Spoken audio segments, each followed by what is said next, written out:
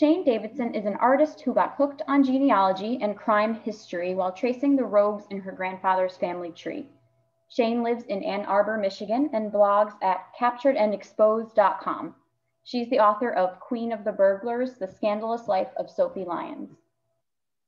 Originally from Northwest Ohio, which she visits on a regular basis, Denise Tessa currently lives and works in Western New York State. She's the author of Defending the Dillinger Gang, Jessie, Levy, and Bess Robbins in the Courtroom. Thank you. Thanks a lot, Christine. And hi, everybody, and thanks for joining us today. Today, we are going to tell you the stories of three women whose lives broke from the norms of their day. Sophie Lyons was a career criminal in the 19th and 20th centuries at a time when most professional criminals were men. Jessie Levy and Bess Robbins were among the first women to practice criminal law in the early 20th century. Together, they represented 6 members of the John Dillinger gang, a number far greater than their male counterparts. Now, these women were on opposite sides of the law, but they had more in common than one might think. Sophie and Jessie were Jewish immigrants whose families came to America fleeing persecution in Europe. And Bess was a first-generation American also born to a Jewish family. All three women were bright, ambitious, and eager to take on roles outside the expected norm.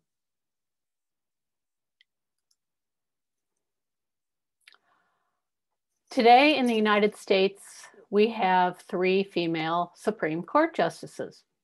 But in the mid-19th century, a woman couldn't even vote, much less get the education she needed to become an attorney. In fact, women were excluded from most jobs, and when a woman got married, her property, if she had any, became her husband's. So men were the primary wage earners, and women were responsible for housework and childcare.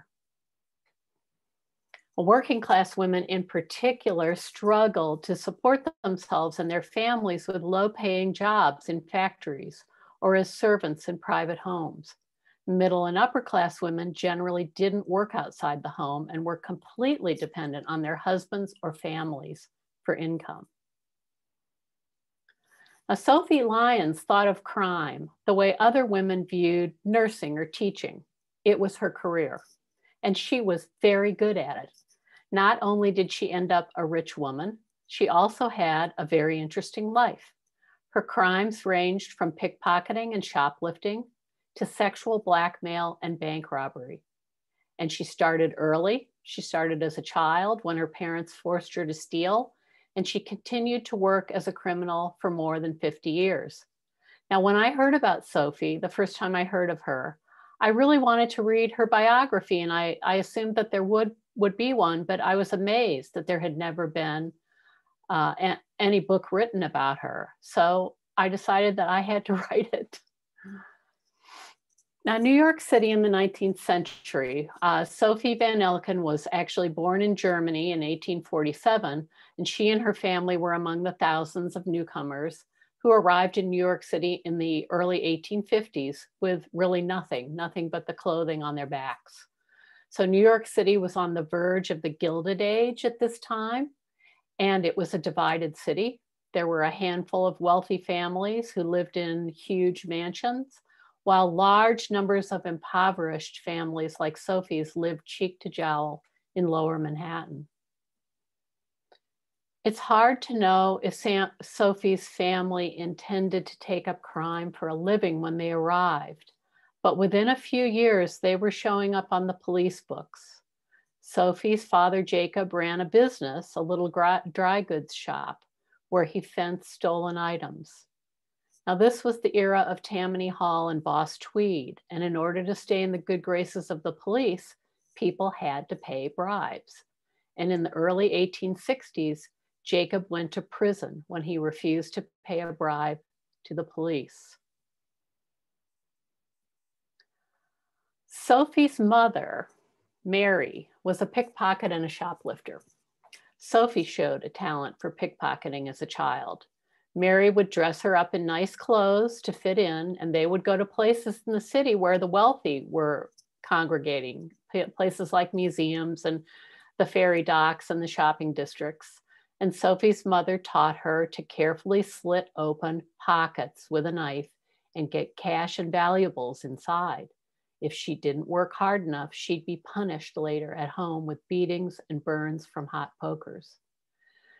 Now we know that child abuse leaves lasting scars, but then no one realized that was going to be a very traumatic event in her life. And in those days, children were just seen as little adults. So when Sophie was arrested, she claimed that she enjoyed it. She claimed that police officers gave her candy and she was happy to be away from the strife at home. But she was becoming the primary source of income for her family. So they bribed the police to keep her times in jail short. But when she was 12, Sophie committed a crime that got her sent to the House of Refuge on Randall's Island in New York City. The House of Refuge was the first juvenile detention facility in America, and it was accessible only by boat, as you can see in the photo on the left. So the institution was built to house boys, and Sophie was among the first group of girls sent to the House of Refuge. The boys learned trades there, but the girls were only taught the skills needed to work as servants on the lowest rungs of society. And Sophie decided that she was never going to work as a servant. So when she got out of the House of Refuge, she was taken under the wing of a woman named Marm Mandelbaum. Now, Marm was a German Jewish immigrant to New York City, and she was the most successful fence in 19th century America. She had an empire built on stolen goods, and many of them were fenced out of her shop on the Lower East Side. She never shoplifted or pickpocketed herself, but she didn't need to because she had so many talented criminals working for her. Marm took good care of her pickpockets and shoplifters. She paid several $1,000s a year, a huge amount at the time, to keep criminal attorneys on retainer to be able to get her crew released on bail whenever they were arrested. And in fact, Sophie, who hated her own mother by this point, referred to Mandelbaum as mother. So Marm threw elaborate dinner parties at her home, where some of New York's most notorious crooks were wined and dined like the elite of New York society. Most of them were poor immigrants or children of immigrants who relished the chance to party like the high society people. And while she was working for Marm, Sophie met a man named Ned Lyons. Now, he was an immigrant from Ireland who had grown up in Massachusetts, and he was making a name for himself in New York City at this time as a bank robber. Now, Ned wasn't exactly handsome, but he was a flashy dresser with a muscular build, and he loved to fight. He never backed down from a fight. So just before Christmas in 1865, Ned and Sophie got married. Now, Sophie was already pregnant. She didn't bother to get a divorce from her first husband, who was a petty criminal named Maury Harris. Bank burglary in the 19th century. There's no doubt that Ned's fame as a bank robber made him an attractive catch as a husband, because bank burglars were at the top of the criminal hierarchy at this time. Now, this is not like in Dillinger's time, in the 1930s, in the 20th century. Bank robberies usually did not involve guns at this point. Most of the large banks were in New York City, and robberies of these large banks required planning and skill and patience. And most bank robbers had some kind of specialized knowledge of ways to open vaults and safes, and they would carry the many tools they would need for this kind of work. So the trick was to get access to the bank when no one was around. So Ned, along with several partners, leased the basement below the Ocean Bank at Greenwich and Fulton Streets in Lower Manhattan in 1869. And working at night over the course of several weeks, they drilled through the ceiling. This was the ceiling of the space they were in, which was the floor of the bank. And on a Sunday, when the bank wasn't guarded, they removed the last of the flooring, broke into the vault, and they made off with a fortune. The amount that they made off with was estimated to be between $500,000 and $1 million of the currency of that time. Now, the ocean bankers did not want to admit exactly how much money was stolen because they were embarrassed that they had left the bank unguarded. So Ned and Sophie could have retired from crime right then and there because the take was so big from this bank robbery, but they did not. And the truth was that Ned enjoyed robbing banks. And it appears that Sophie was somewhat addicted to pickpocketing and shoplifting. And they were both eventually caught and convicted of those crimes.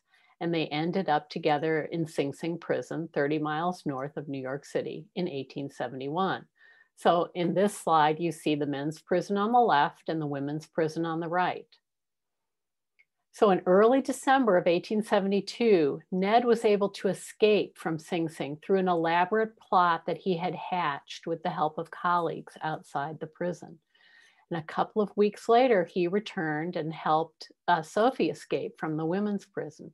They went to New York City, picked up their children, and they fled to Canada. Now, unfortunately for Ned, he'd gotten into a bar fight in New York a few years earlier. Remember, I told you he liked to fight. So during this fight, his opponent, who was another criminal, had bitten off the upper part of his ear. And this lack of an ear made him very recognizable to the police. And you can see it in this photo that the upper part of his ear is missing, of his left ear. So he was arrested again and sent to prison. So that left Sophie alone by herself. So Sophie had to come up with some new ways to raise cash on her own. Now remember, her mother dressed her up in nice clothes when they went out to steal in New York City. So she really understood how tricking people into thinking she was somebody else could be useful to her. She also enjoyed acting. And she came up with a new con that made good use of those skills. So posing as a wealthy woman, she would travel to a big city where no one knew her. In this case, you're looking at a hotel in Boston where she pulled this con. And she would check in at the best hotel in town. This is the Revere House Hotel. And then she'd go to the office of a well-off, respectable businessman and request his help with a real estate transaction. Then she'd claimed she'd forgotten the deed in her room and she'd ask him to meet her back at her room so they could talk over the deed there. And once he was in the door, Sophie would take off her clothes and suggest the man remove his clothes and get into bed with her. Now remember, this is at a time when a respectable woman didn't even show her ankles to a man who wasn't her husband, much less anything else. So Sophie then either threw the man's clothing out the window or locked it in a trunk. In the case of the Boston situation, she locked it in a trunk, and then she would force her victim to write out a check to her to get his clothing back. So naked and embarrassed, the man usually complied with her demands, but she was occasionally caught. And this is what happened in Boston in 1878. She had lured this elderly lawyer to her room at the Revere House Hotel. She'd locked his clothing in a trunk, forced him to write her a large check. But his bank was being especially cautious then because his checks had recently been stolen. She didn't know this. So when she showed up with the check, he was still locked in the room, of course. She showed up with the check. They didn't know who she was. She couldn't give them a good explanation of who she was, and they called the police, and she was arrested. And the police found a key to the Revere House Hotel on her, and it was the key to room 11. And so they went there and they found the man in the room, locked in the room without his clothes. And this incident became known in the press as the Room 11 affair. But usually the victims didn't want to testify in court because of the cost to their reputation. So usually, even if she did get caught and got pulled into court, she got off. And it was a very clever scam, and it netted her a large amount of money for several years. And she really needed this money because she had a growing family to support. Now, Sophie had 7 children, at least 7 children over the course of her lifetime. And here you see the children that made it to adulthood: Florence, Victor, Lottie, and Sophia. Now, Sophie didn't intend to give up her career to keep the home fires burning. And indeed, she wouldn't have been able to, even if she wanted to. So this is a time when there's, of course, no social safety net. And so Sophie was the source of the family income. So she had never had an education herself, but she appreciated the value of education and wanted her children to be educated. So she placed her children in boarding schools in Canada and in Europe, and she continued to work as a criminal all during their childhoods. But this lifestyle that she led took a very hard toll on the kids, and 2 of her daughters died in early childhood. Her oldest son, George, ended up turning to crime in his teens and eventually was placed in Auburn Prison in New York, where he died at the age of 20 of a contagious illness. And her children were also forced to take aliases to avoid being associated with her and their fathers.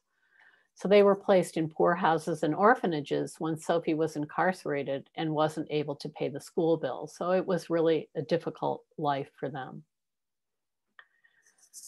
So Sophie made it hard for people to recognize her. This was one of her key attributes. She liked to wear these veiled hats. And when she was pulling her crimes, she would often wear disguises. Now, when she would wear a veiled hat in court, which she did frequently, judges generally allowed her to do this, which is just sort of amazing to think about now. But back then, decent women were expected to cover themselves up in public. So Sophie's kind of using this to her advantage. And you can see also in the engraving on the right that she's got her hair quite short. And this was something that she did to make it easier for her to wear a wig. But Sophie was also very shrewd. She was very smart. She was able to think quickly on her feet. And when she was arrested, she would come up with all sorts of stories, casting herself as the victim to avoid ever having to show up in court. It also helped her that she was able to cry on demand. She also had a very long list of aliases, and here you see a few of those aliases. So in the late 1870s, she became well known in New York, and she established a home base for herself in Detroit, Michigan.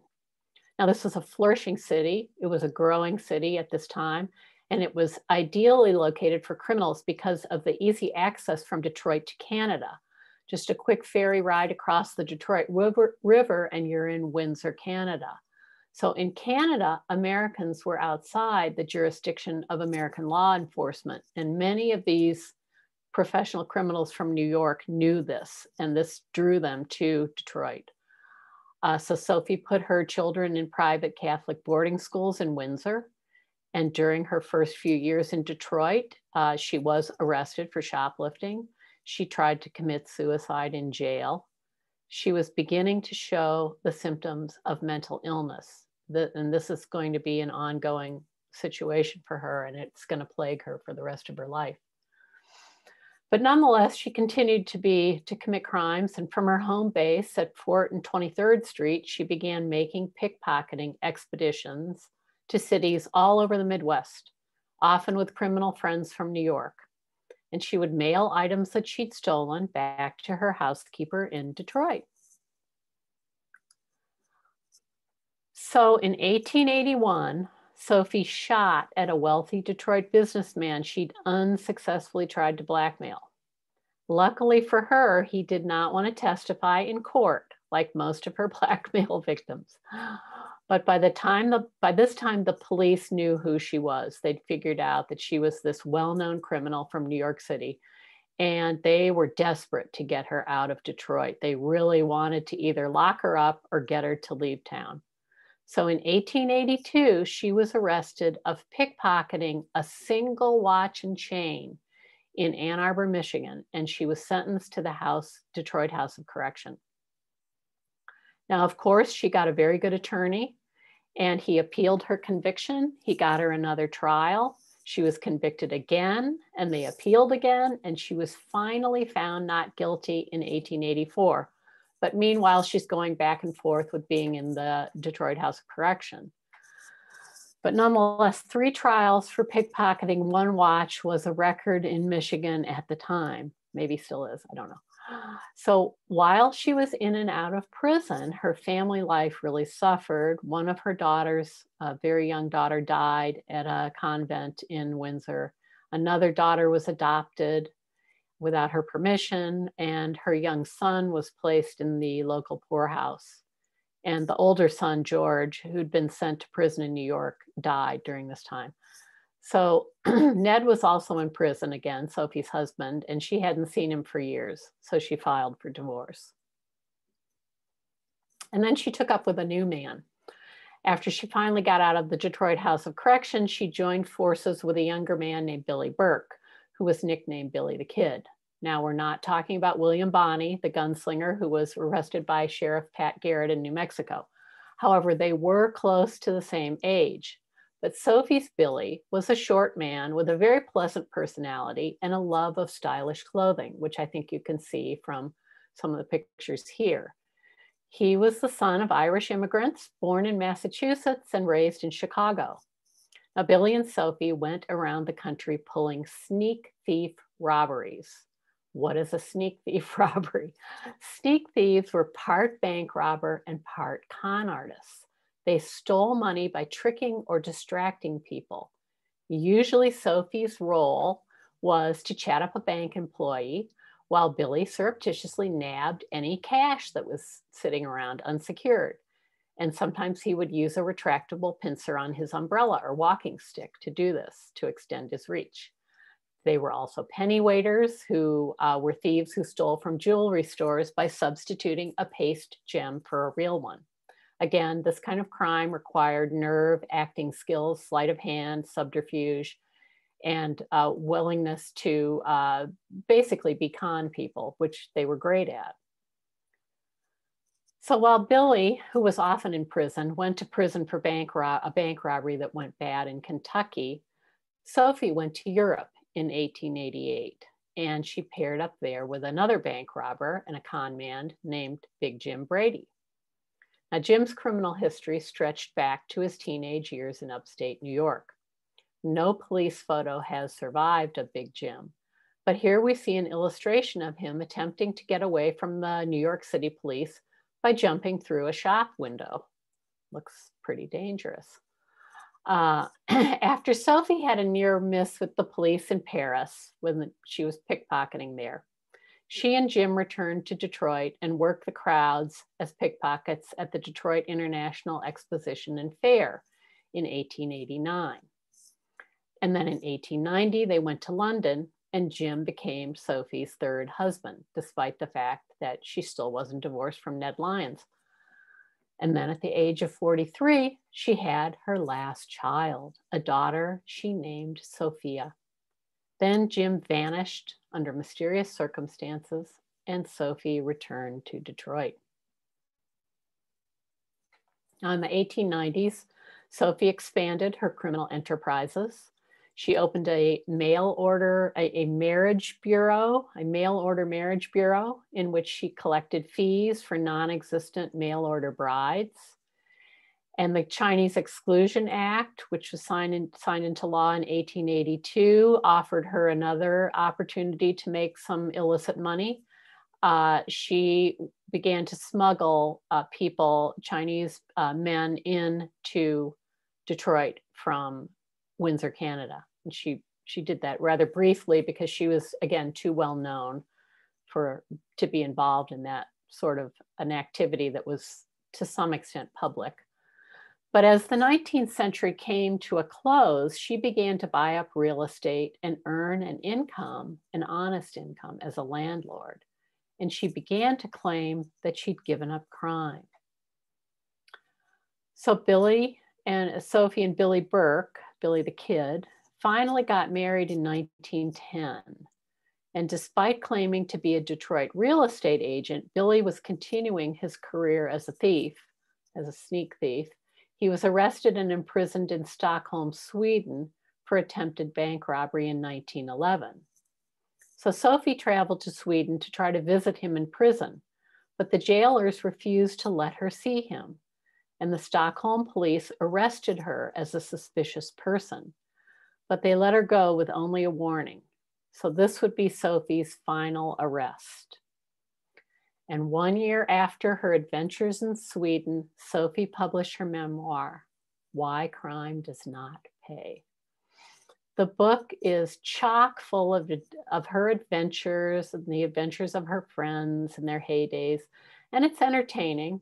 And it contains some truth, along with a lot of stories she made up or copied from newspapers. But she loved the attention that she got as an author. Did Sophie reform? She claimed in her memoir that she had been reformed for years, but of course we know she was arrested in 1912. The truth was that she really didn't give up crime until around the time her book came out. But she did know firsthand the damage that incarceration inflicted on people's lives, because it had really pretty much destroyed hers for many years. So around this time, she began doing charitable work with a Detroit organization called the Pathfinders of America. And her friend and fellow Detroiter, James Wright, had organized this group. And their goal was to help prisoners learn better life habits and assist them in going straight after they were released from prison. And Sophie did really passionately support prison reform, and she advocated for prisoners getting more help when they were released. However, Sophie had suffered for many years from some type of mental illness. And it's likely that she had bipolar disorder or possibly even PTSD from her violent childhood, or maybe both. And these illnesses were not understood then. So friends and family were often confused about her behavior and didn't understand what was going on. At times, she would act bizarrely in public, arguing violently with friends and neighbors. And she even tried to burn down the house of one of her neighbors at one point. She also spent years feuding with her daughter, Florence, who was the only one of her children who stayed living in Detroit, stayed living near her mother.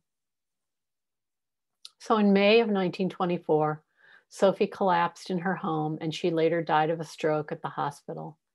She was cremated and buried in Woodmere Cemetery in Detroit, not far from the home that she'd lived in for almost 50 years.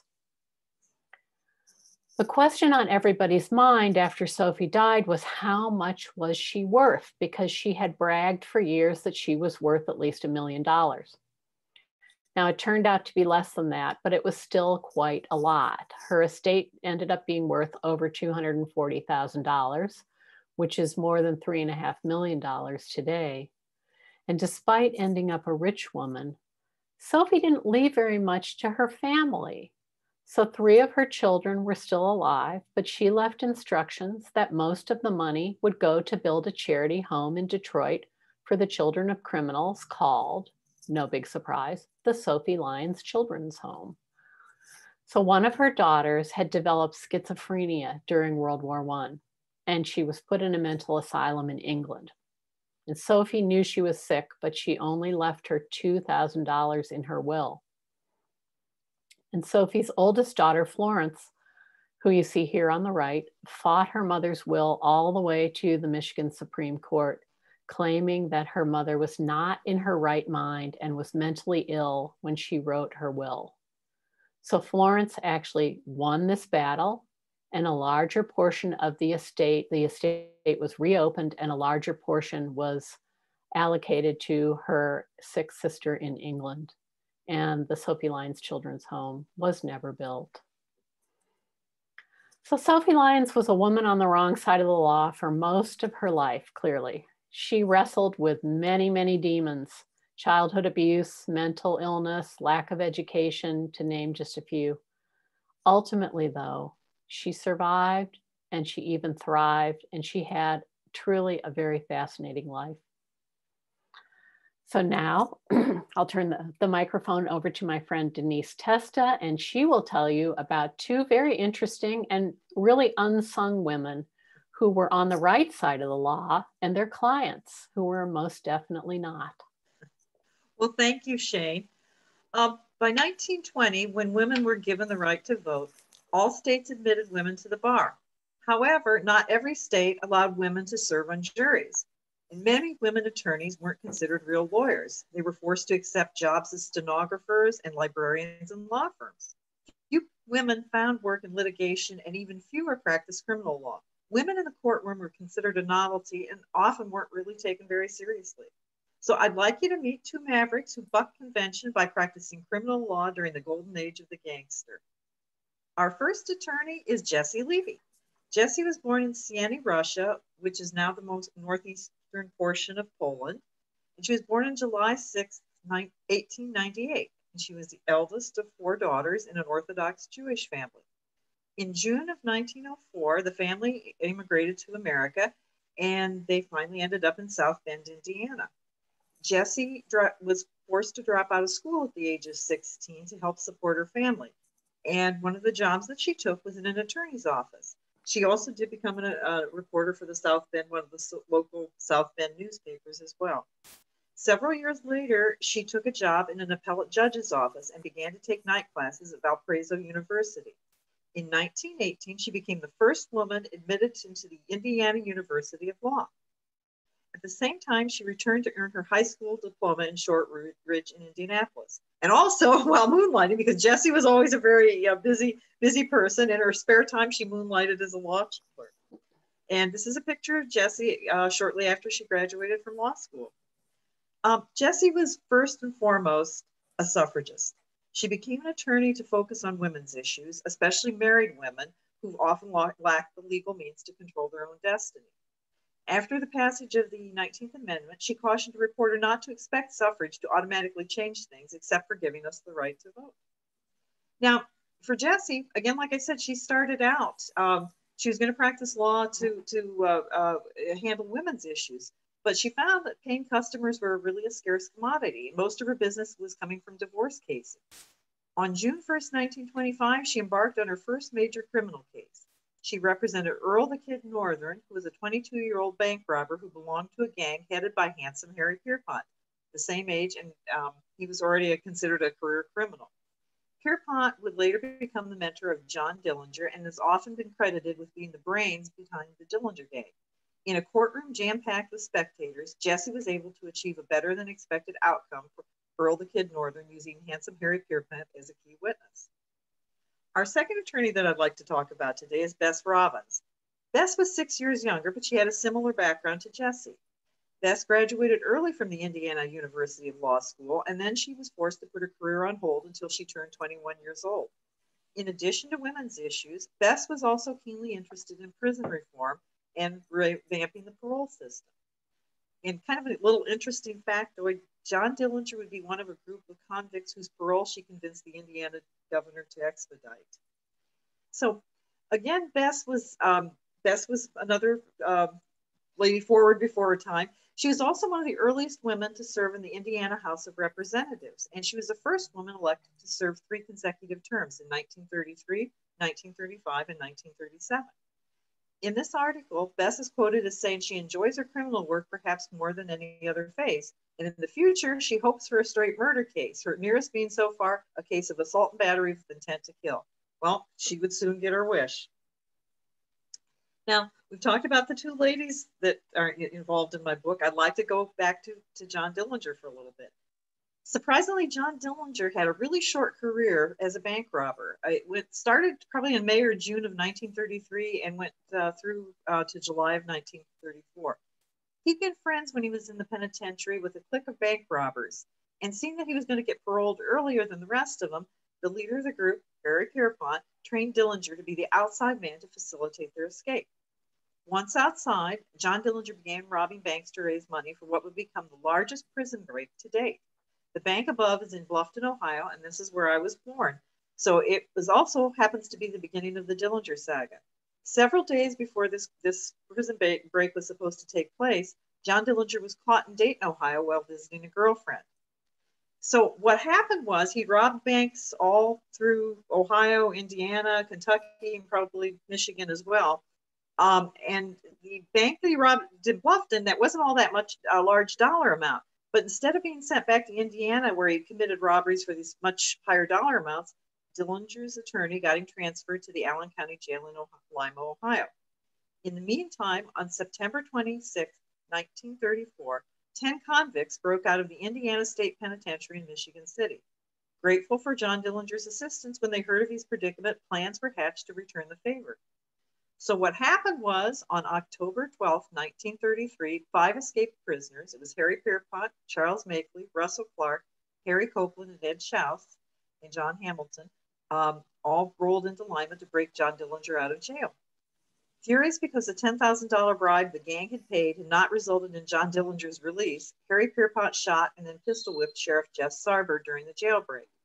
The sheriff died on the operating table as a result of these injuries a little over an hour later. John Dillinger and those 6 who had helped him escape, along with Harry Pierpont's girlfriend, Mary Northern Kinder, who happened to be Earl the Kid Northern's sister, formed the nucleus of the first John Dillinger gang, and they began a rampage of crime throughout the Midwest. Their first stop happened to be a police station in Auburn, Indiana, where they locked up the officers and made off with weapons and ammunition. This was going to be the first of 3 different police stations that the Dillinger gang hit over the next few months. They moved on then to robbing banks in Greencastle, Indiana, Racine, Wisconsin, and East Chicago, Indiana. In the process, 2 more officers of law died during several high-profile shootouts. And law enforcement throughout the country considered the John Dillinger gang extremely dangerous. So by now, every move that the gang had made was really considered newsworthy. So when Tucson, Arizona police captured 5 members without a shot being fired, the event made front-page headlines around the world. And this was when Jessie Levy and Bess Robbins became involved with the John Dillinger gang. Jessie would represent Harry Pierpont, Charles Makeley, Russell Clark, and Mary Kinder, while Bess's clients were Harry Copeland and Hilton Crouch. So eventually it was agreed that Harry Pierpont, Charles Makeley, and Russell Clark would be returned to Lima, Ohio, to face charges of murdering the Sheriff Jess Sarber, while John Dillinger ended up being sent to Crown Point, Indiana. The armed gentleman here in the picture that you see, standing behind Harry Pierpont, is Don Sarber, who was appointed the interim sheriff after his father died. At 24 years old, he was the youngest sheriff in the country at the time. And to add even more pressure to Don's job, his mother had been one of the eyewitnesses to his father's assault and subsequent death. The second of Jessie Levy's clients was Charles Makeley. And although Sheriff Jess Sarber told his son and others before he died that his assailants were all big men, Charles Makeley was one of the shortest members of the gang, standing at 5'7". He was tried for murder after Bess Robbins blocked the extradition of her client from Indiana back to Ohio to stand trial for murder. So basically what they did was substitute in Charles Makeley for Harry Copeland for the murder charges. The third client that Jessie Levy represented was Russell Clark. And he stood about 6'1".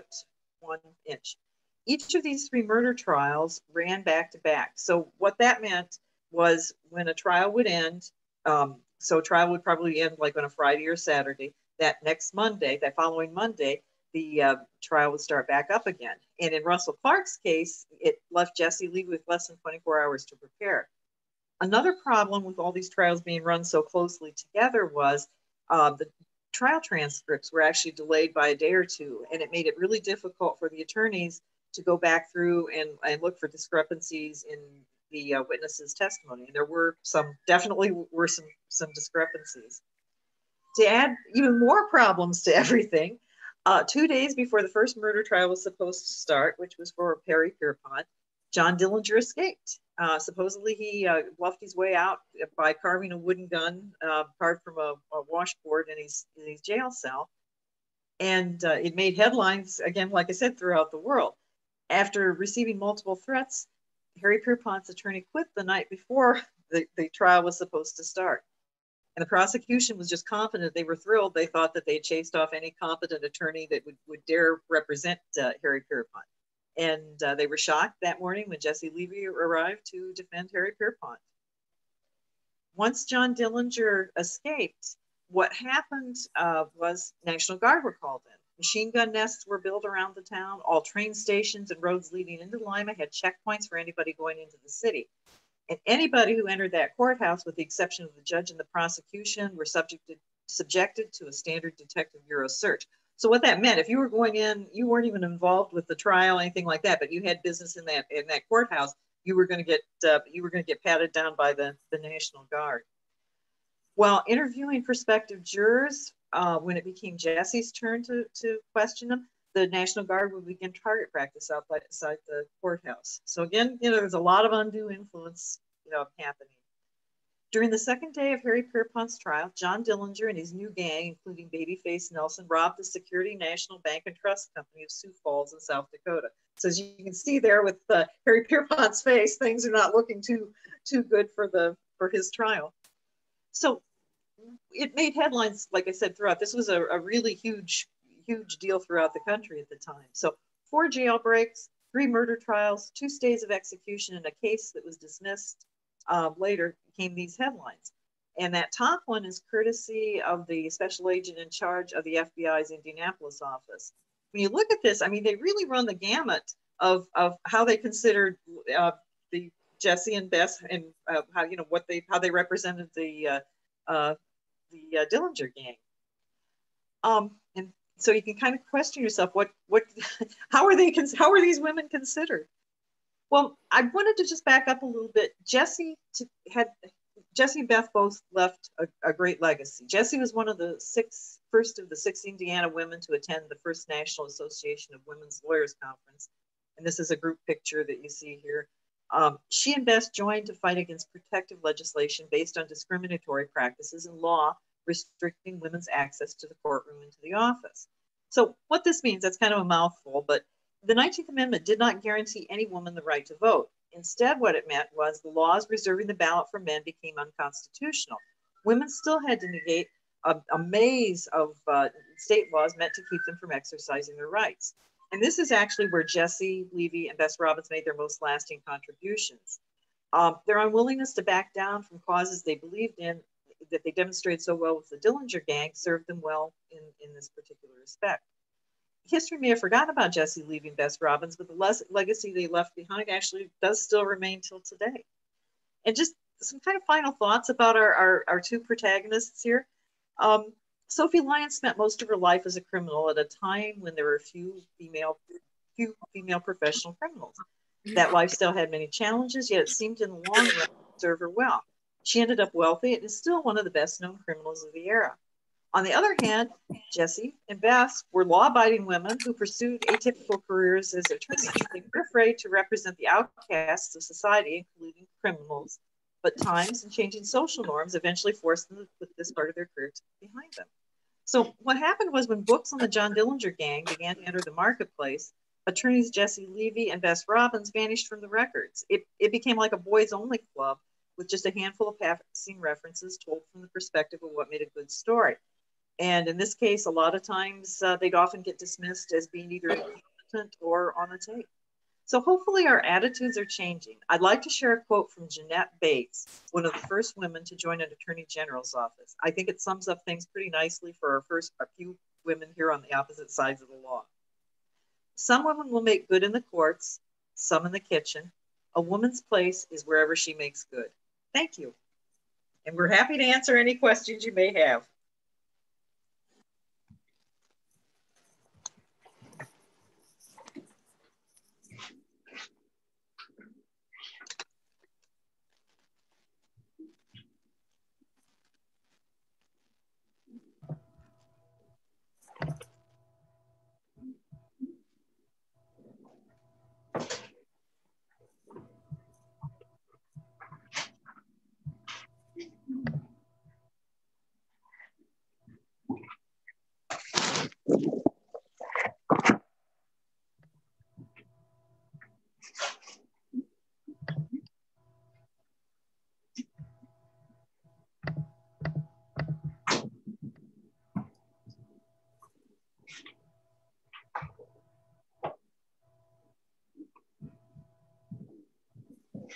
Thank you. Welcome. Great. Thank you You're so welcome. much. I don't see any questions, so. I don't see any either. Okay. But we did record it. I'll stop it in a second and we'll post it. If not today, then Monday. Sounds good. Thank you everyone for coming. And thank you. Thank you. Speakers. Thank you. Thank you very much. It was very interesting. Well, thanks a lot. You're very knowledgeable. Must have been fun researching it. It was. Very fun. Yeah. Thank you. Thanks welcome. a lot.